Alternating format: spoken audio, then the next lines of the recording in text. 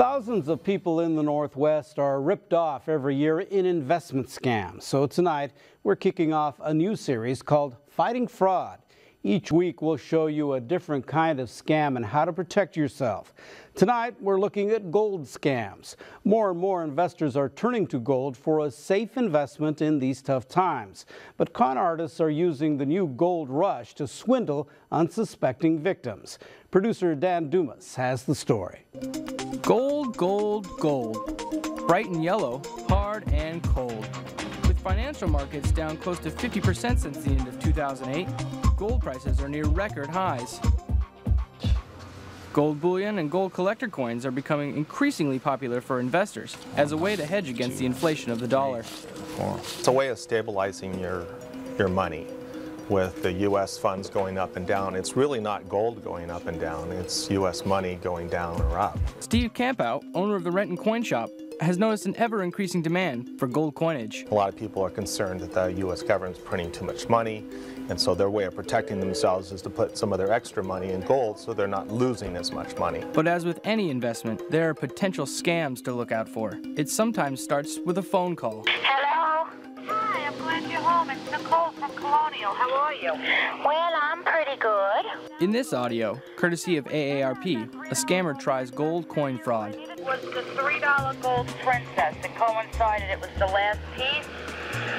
The price on it was $3,100. We did get it very much way below value. I just wanted to know, what card did you want to put this on? I don't recall placing this order. When did I place this order? Right from the beginning, it seems like an odd way to buy such a valuable investment. Now, how much is this coin worth right now? The coin is worth $4,640. That's what it's worth, and that's why I even sent you out the free book, because I wanted to show you that. Michael Connor, owner of the Rare Coin Galleries in Issaquah, has experience with scam situations and says to look out for the inflated pricing of gold coins. A lot of these guys just cold call, and people who are retired or at home for some reason, they're very good at striking up a conversation, convincing the listener that this is something they should consider. They'll follow up with other calls later on. They do a lot of hand-holding to make sure they get the sale. Quite often they'll sell them something like a small group of certified $10 or $20 gold pieces, which is all well and good if you buy them at the right price level.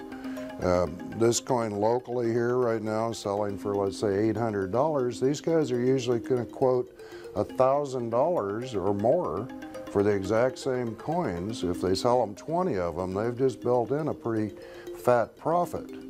You know, 10% or more. They tend to prey on people who are not knowledgeable and sometimes don't want to take the time to necessarily pursue it. And you say the value of that coin is over $4,000? Yes, it is. And that is in black and white right in that book.